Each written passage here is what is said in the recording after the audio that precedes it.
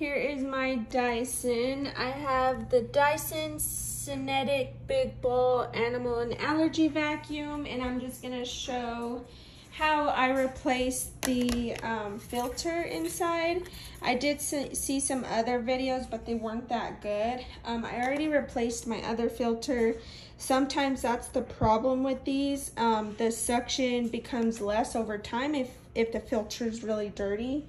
So that would be a good thing to fix. So I'm gonna just make sure this is the right way.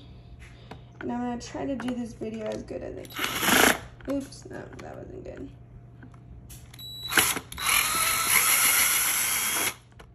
And you should really probably try to use like the hand tools, but I just use the electric screwdriver because it's quick and fast. And then I just pop this off. It should just come off.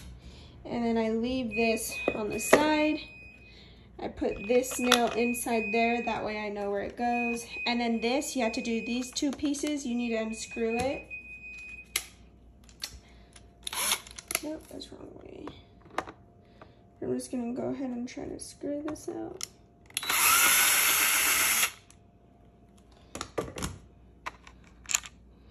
And put those two. I'm trying not to strip the nail. Yeah, you don't want to strip these nails because they're kind of expensive. Thankfully, with the parts that I bought to replace the filter, it came with new screws. Okay, and then you have 3 screws right here. 1, 2, 3. I'm gonna remove this one.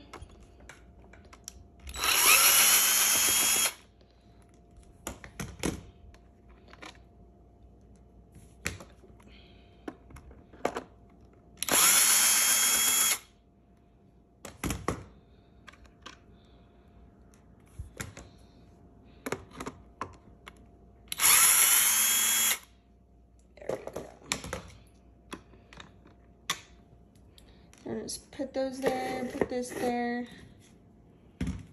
Then I'm gonna pop this off. So it just comes off like that. Put that there.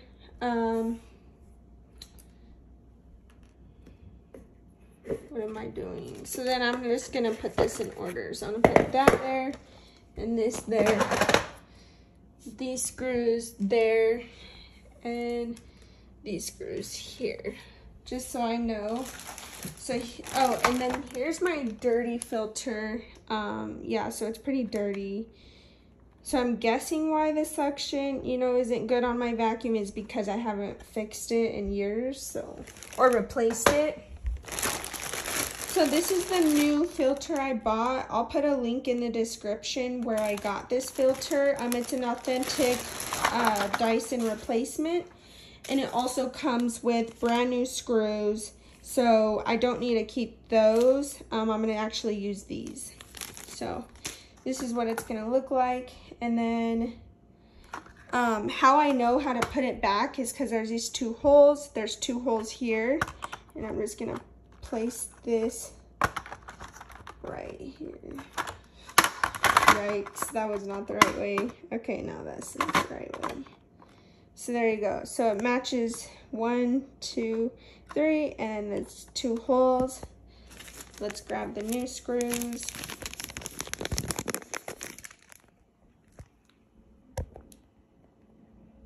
I'm gonna try to stabilize my phone.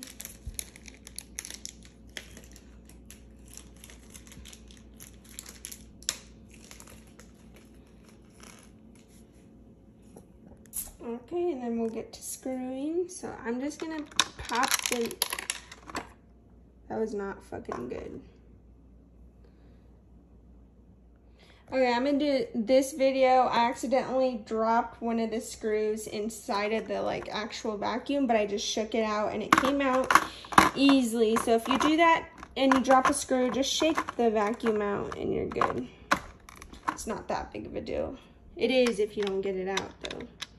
So I'm gonna pop these 2 in. My hand is slippery. There.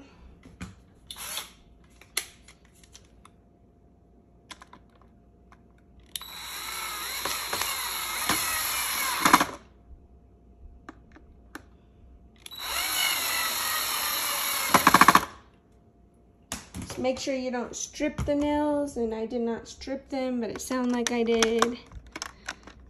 Who cares? So I'm gonna pop these in. 1, there's 2, and where's that third one?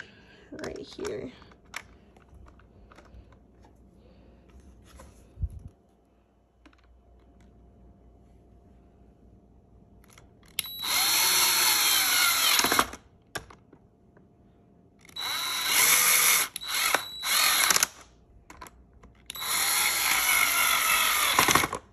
Okay, and then, so we got the new filter on. I'm gonna put this over it, so we get this part. I'm actually gonna pop this out, put that right here. And then you're gonna match this hole with that. Just like that. And then this goes right on top. Push that in. This screw goes right there.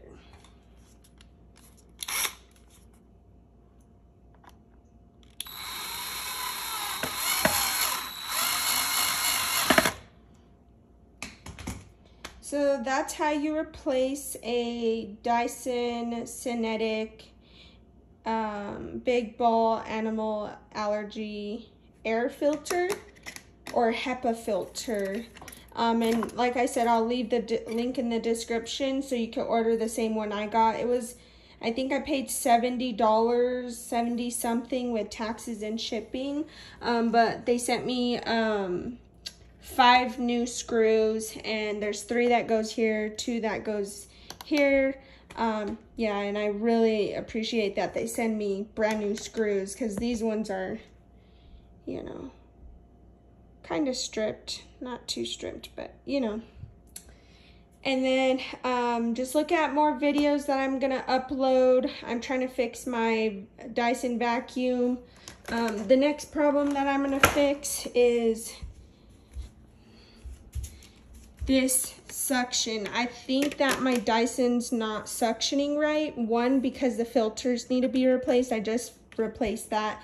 The next one is I have to replace this whole thing because this suction is not strong. There's still holes, like, you know, this dent.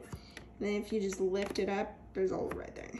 And then once you take this off, you can see this is like bent, even though the plastic's fine. And this is like loose and has a dent there. But it's not suctioning, you know. The rubber's not that good, so I need to replace that. But yeah, I'll show a second video. So that's how you replace the air filters.